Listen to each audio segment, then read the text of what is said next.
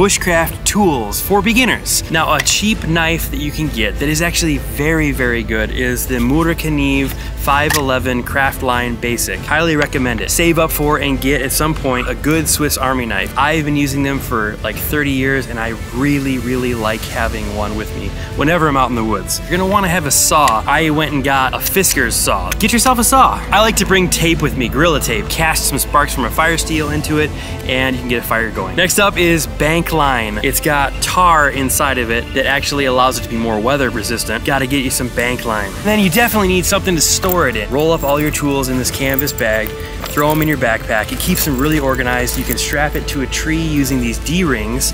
Just invest in this. You won't regret it. It's something that I really like. This axe made by Gerber Gear, I really like how it feels. It's got a good grip on it. So there you go. I hope you found that useful, or at least entertaining. We'll see you later.